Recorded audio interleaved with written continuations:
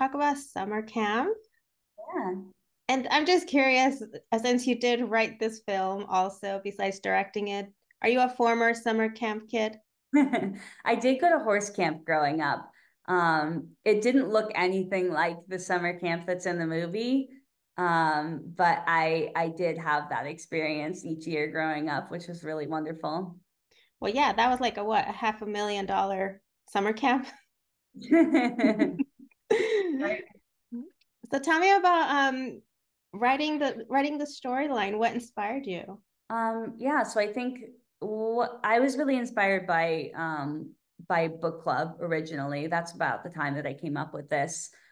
Seeing these kind of legendary actresses on screen doing what they do best and just rocking it. And I think up until that point, we hadn't really seen that kind of movie about female friendship and just women later in life. It's like I feel like so often women are kind of written off after the age of, I don't know, 40. um, so it was nice to just see that. And I took a lot of inspiration from that. I felt like I wanted to see more of that. Um, and then coming up with, putting them in an environment that they would otherwise not be in, showing that we can we can go ziplining and whitewater rafting into our however old we are. Like there's no limitations. I think that kind of all came together once we had like the idea of 65 plus women and the summer camp environment, then everything kind of came into focus around that. Did any of this legendary actresses actually zipline? Yes, they did. They They did. did? Yes, we built so they aren't on the big guy that you see at the very end. But we did build, I think like maybe like 20 yards, a zip line out of that little hut that they're in, and they do go on it. Yeah. They're brave. I mean, I can't. I have this thing with heights. I know. And you know what? Diane, especially, is terrified of heights. We didn't think that we were even going to get her to do it. But she was the last one to go, and it was the last shot of the day. And we just had multiple cameras. We're like, is she actually getting? She walked away. She was, really nervous about it. And then I just called rolling, and I was like, Diane, go on. And cameras up, and we got it. And but you know what? I will tell you this. She got off that zip line and she was like, I want to go again. I need another take. So she really enjoyed it.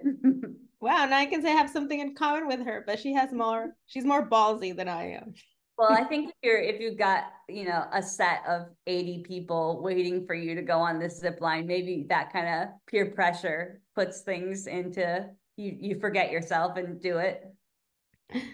Yeah, probably. So tell me about how you got these actresses to jump on board. Well, I wrote the role with Diane in mind for it. That was always kind of the guiding light was I wanted to do a movie with Diane, and the producers had done multiple movies with her before. So um, at the point that we had the script and Diane, it really speaks to, I think, people's love of summer camp, because I think that and that nostalgia, even if you didn't go to summer camp, and like realistically, very few people have been probably to a summer camp like this. The whole time I was there, I was like, oh my gosh, I wish I could rewrite my childhood and come here.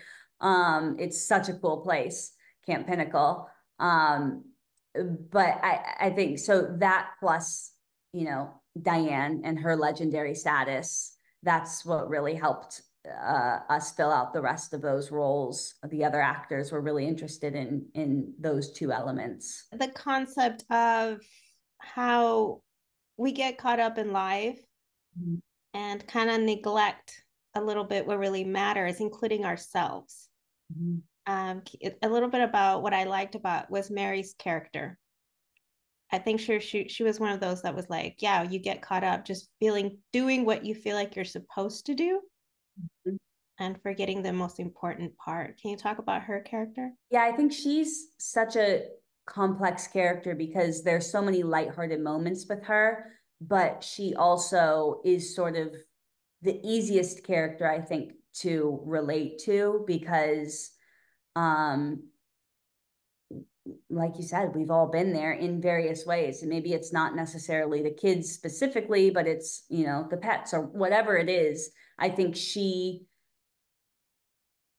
symbolizes kind of sacrificing your ideals that you might have had in childhood about what life would look like and being more practical. And I think that that's something that I would say most women can relate to on various levels.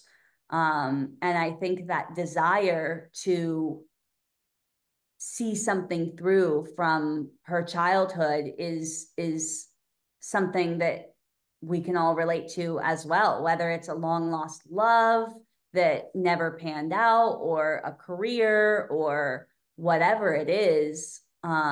We all hold those things that we're like, man, I wish I'd, you know, gotten some closure there. And I think the movie seeks to impart that it's never too late. Like if you want to pursue something in some way, there is always, you know, a way to kind of resurrect that dream, whatever that looks like. And with the character that Kathy Bates plays, the whole playing the role of I got my shit together. I have it together and everything's fine, which that's a role I think most of us play in our daily life. Yeah. Yeah, I really like, I think all of them, you know, I wanted people to have to ask the question after the fact, like, are you a Mary, Ginny, or Nora? But when you really boil it down, it's I think I think most people will be able to see themselves in each of those characters to some degree, so that it isn't fully possible to answer. At least I find it hard to say one way or another, you know, which one I most identify with, because I really do see myself, and you know, I did write it, so I guess that could be why too. But I'm hoping that it's universal in that women are able to see themselves in each of those characters to at least some degree, or if not themselves, you know, someone that they know and or love.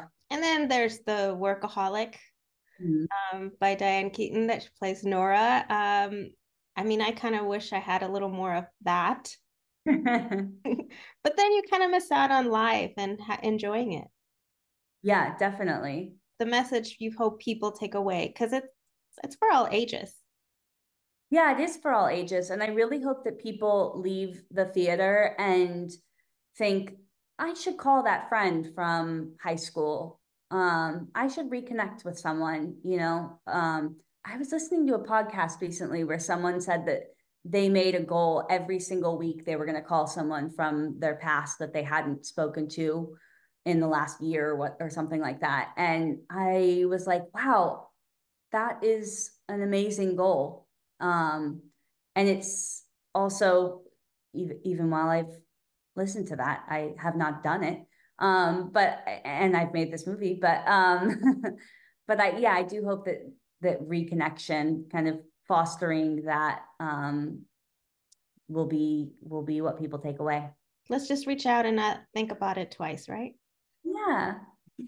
Well, thank you so much for your time. Congratulations on this film that comes out what this Friday? Yeah, it comes out this Friday. That's exciting. Thank you so much. Thank you.